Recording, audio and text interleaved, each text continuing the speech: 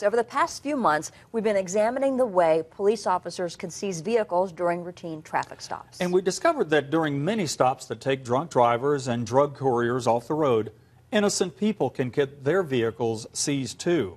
One particular situation caught our attention, and yesterday, its conclusion is still leaving more questions than answers. It is a bittersweet day for Romanzia Humphrey.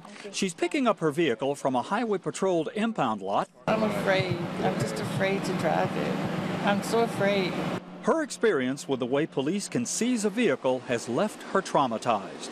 6 months ago, she loaned her car to her son, knowing he had a revoked license.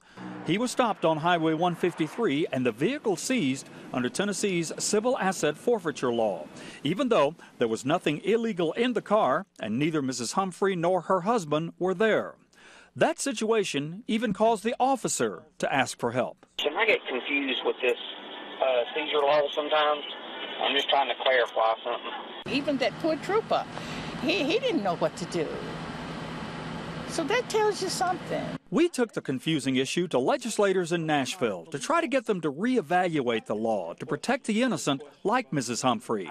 But since the arresting agencies get money from vehicle seizures, the issue died in a subcommittee because it was found the state would have to make up the money lost. That it gives the police an incentive to overstep the bounds and to be overly aggressive and to pursue people who really shouldn't be pursued.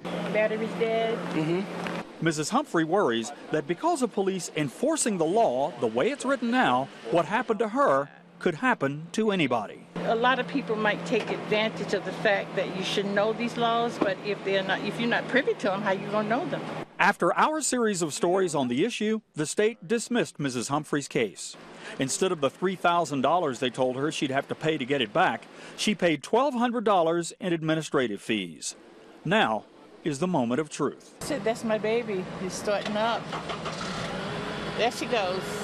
It's so welcoming. It is such a blessing. Thank you, Jesus. Thank you, Lord. Thank you, Jesus, you know.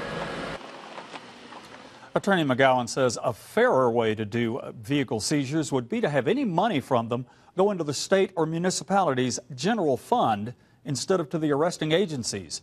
He says until that fact is changed on the legislative level, police officers will still always appear to have an incentive to stop and seize as many vehicles as possible.